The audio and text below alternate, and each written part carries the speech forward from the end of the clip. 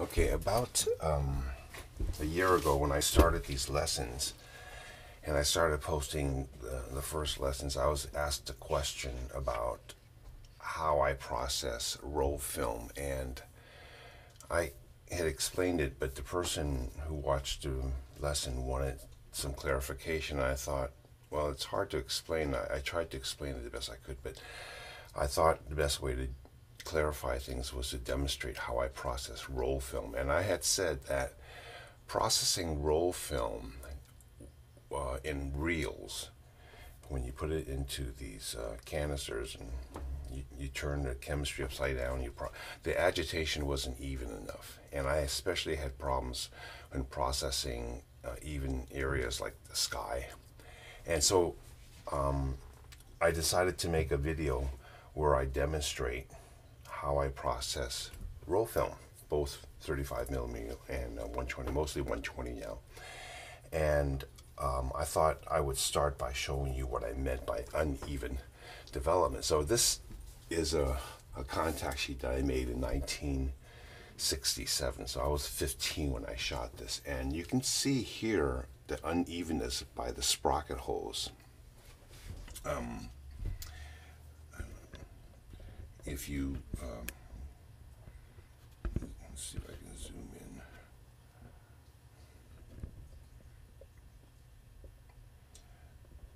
This particular shot here, where the sprocket holes are, you can see the chemistry is getting unevenly distributed on the edge of the film.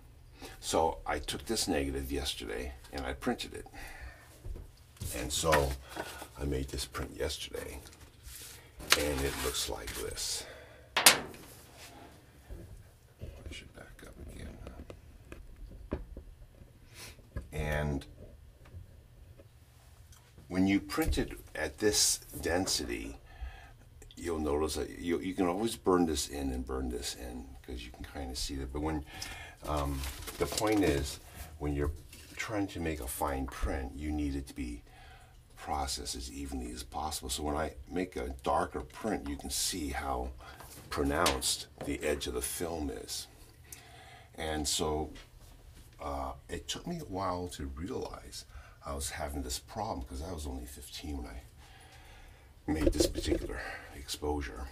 And eventually I started using water bath, and I didn't do as much agitation.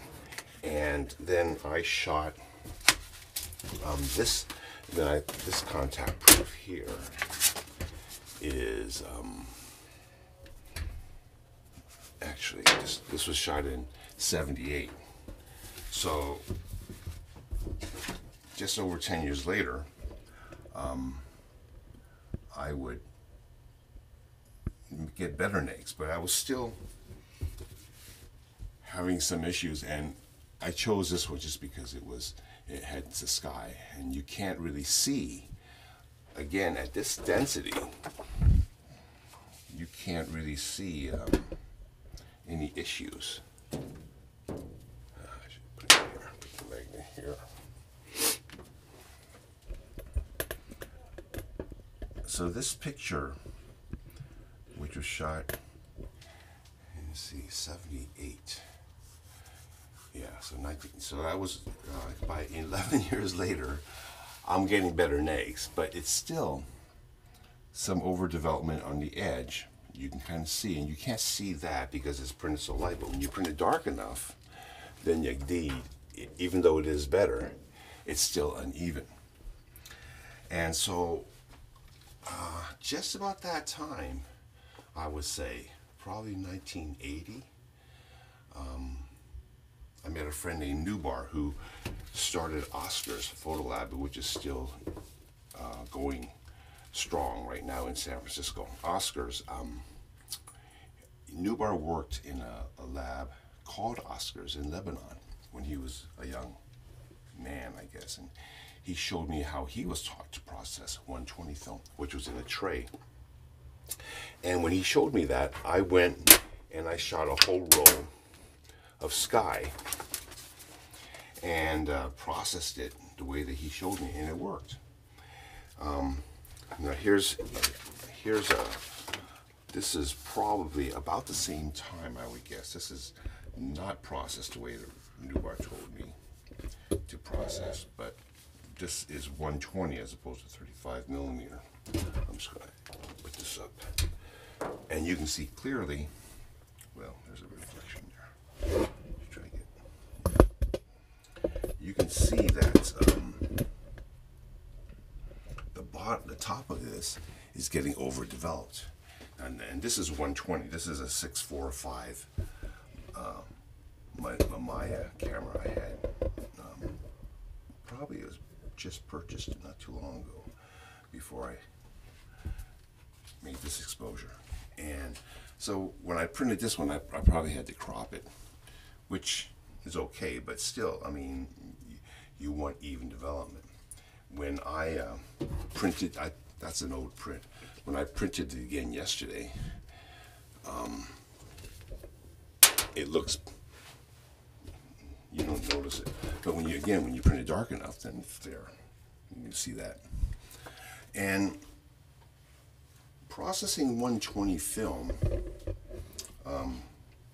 in a reel, because you put it into these reels, and when you turn it, and you have to go up and down. My father taught me to agitate up and down to get any air bubbles off of the film. When you turn these reels, the outside gets more agitation than the inside, because when you turn this much, you get this much travel on the outside of the film. The inside only get this much travel. So that's another problem, is the exposures that you wind up placing into these reels on the outside get more agitation than the ones on the inside. So going to tray processing of roll films eliminates that. Of course, now you're only processing one roll at a time. Back when I was young, I used to process like 6, 8 rolls at once and try to keep all the chemicals in line. And so it just makes things a lot more difficult when you try to move fast in the darkroom. That's another thing. So then, after I learned from Noubar how to process, I went out and I started shooting skies, and all these rolls were processed in a manner that he showed me. I wasn't afraid to shoot skies anymore. So I chose just one of these. I think I chose this exposure here to enlarge. And you can see, 1/3 of the frame is sky. And this was, let's see, there's no date on this. There's no dates. This is probably 80, I would say about 84, 1984, 83. And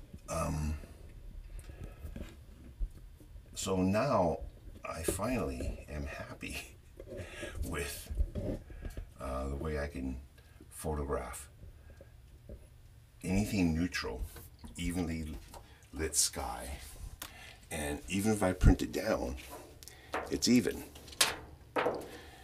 And believe it or not, that's not easy to do. It turns out that of all the processors that I have used, it's always the roller transport that gave us the most even development. The problem with roller transport is bromide drag, which is when you have unexposed film adjacent to areas like the gray. Usually when you drop type into a negative, and you get this little drag of the black shadow moving in the direction that the film was moving during a roller transport. But basically, when you process in a tray, you're doing like a roller transport movement. The way we got rid of the bromide drag was when we had black text, we would give a little bit of exposure to that black. Okay, so now I'm going to go in here and I set up these trays here. So this is like a 5x7 tray, and has an 8x10 tray. And I always use a water bath. So the water bath allows the film emulsion to soften. It gets less curly.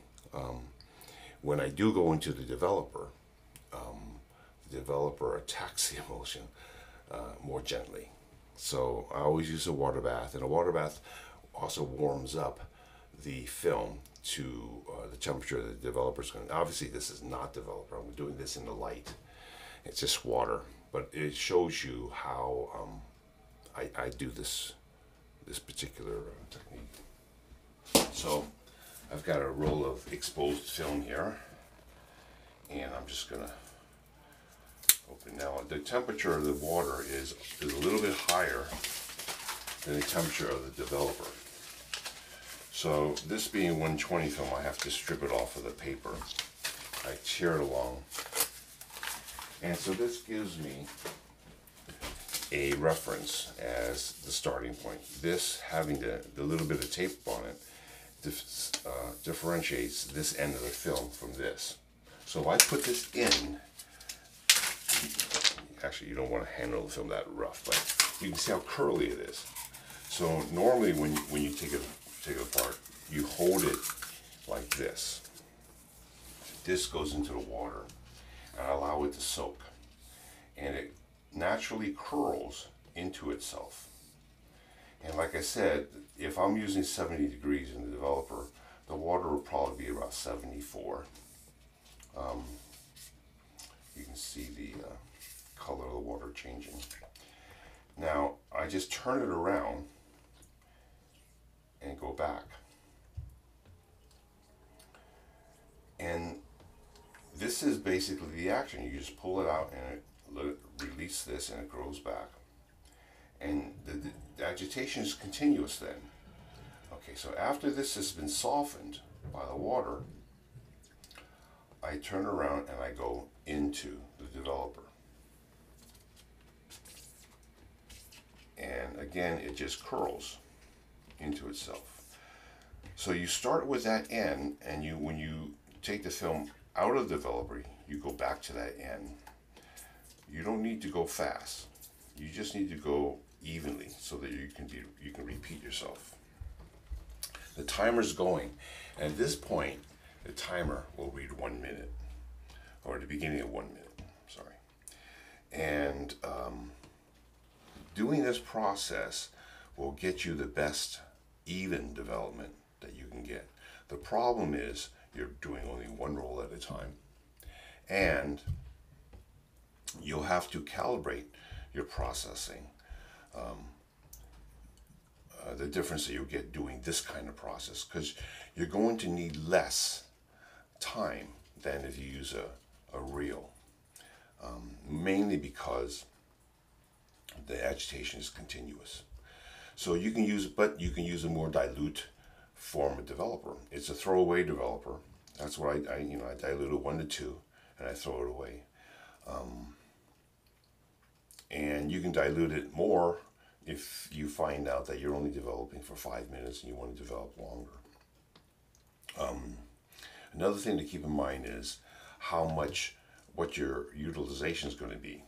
So if you're processing, this is 1 quart of developer. This tray holds exactly, because it allows the film to be completely submerged this way.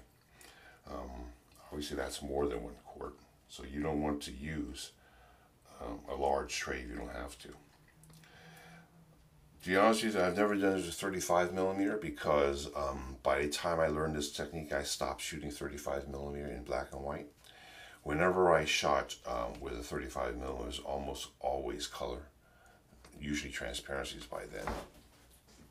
And but you can do this with 35mm as well if you like. I just happen to like one medium format when I go out and shoot in black and white. I don't think I have 35mm cameras. I just don't use it for anything now. Anyway, after a certain amount of time that you've established, so you'll want to do your film testing in this manner, in this speed. And like I said in my video, I snip off one frame at a time after a given amount of time, and then I know each frame how much development it got, and based on that, in one roll of film I was able to determine my normal minus, my normal plus processing, because I use a green light behind my shoulder to allow me to see where the frame ends, and I snip it off with the scissors and I drop it in the stop bath. And okay, so my normal in this method with my current developer diluted 1 to 2 was, I think, 9 minutes at 70 degrees. So you can feel that this does not have the tape. So you time it so that if you're going to remove it, you want to remove it where the tape was, which is where you started. And then you try to go into the stop bath, which this is not stop bath. It's just water again. It's interesting how much color comes out of the film when you soak it in water. When you go in here, it's this part. And again, you want, and then another thing I forgot to mention is because your hands are warm, it tends to keep the developer warm. You might even wind up with a temperature higher at the end of the development because of the warmth of your hand. Now, there's my process thermometer, so you can always check your temperature with your process thermometer. I'll move this over here to the camera. So you can see these two trays. Okay, so assuming you've given at least 30 seconds in a stop bath, then you can now go into the fixer. And this is fixer here. I just thought it'd be clear. It'd be interesting to clear the film, see which is going to go black or clear. We'll see. So now it's going into the fixer. And that's the step. Now, after complete fixing, I use a 11x14 tray and fill it with water. And I just do this until about 5 minutes has passed. I probably change the water 2 times in that period. Then in a new tray of water, I'll add some ammonia, a cap full of ammonia, and soak the film for 5 minutes, agitating it. And ammonia will help eliminate any fixer, any of the fixing elements from the film and allow it to be easily removed by washing. It's just it's easier than using hypoclearing agent. You can use hypoclearing agent or perma wash or whatever. But ammonia, I mean, because this is plastic, it's not difficult to wash out. But some kind of wash aid, ammonia is the cheapest way to go, based on what I've read. But again, you can use hypochlorine agent and so forth. And then after the ammonia treatment, change the water 3 times, 2 minutes in between, and the film's ready to hang up. Now you can see the film clearing. There was no development because I wasn't developer. So I suspect this to be clear. And you can see how fast it clears. And generally speaking, if it takes a minute and a half to clear, you're going to want to fix it for at least 3 minutes. You want to at least double it. It's probably safer to go to 4.5 minutes. So if it clears in 1 minute, fix it for 3 and it's done. Then proceed with your washing. So it's clear now. And that only took, well, this is a rapid fix. I use a rapid fix without hardener for both my films and plates. Another thing you have to be careful about is having the corners run in, because I've done that. If you move too fast, your corner will scratch the emulsion, because this is emulsion in, and this corner can come in and damage your first exposure there. Okay, so I'm going to stop now because this is not real, images. I just wanted to show you that this will give you very even skies, more even than a dip and dunk. If a dip and dunk is set up correctly, I don't know what to do with this, but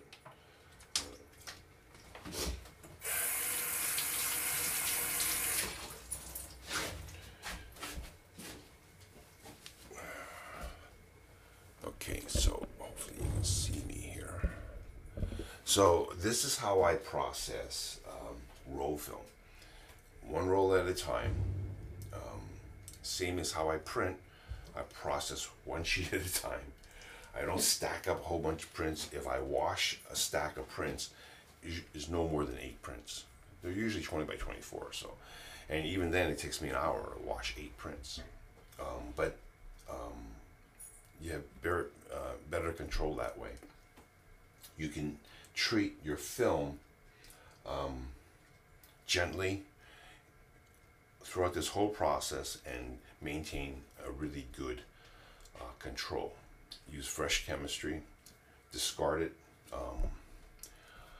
I think what I've come up with is, after my first roll, if I process 9 minutes, my next roll, if it's the same temperature, I'll process for 9.5 minutes. I give it, because you're using up some of the energy that the developer has. So each successive roll, you have to add more time, at least 10% more time. And then you'll be able to get uniform development. So that's how I do it. Now, when I was first asked the question, what do you mean, how exactly do you process roll film?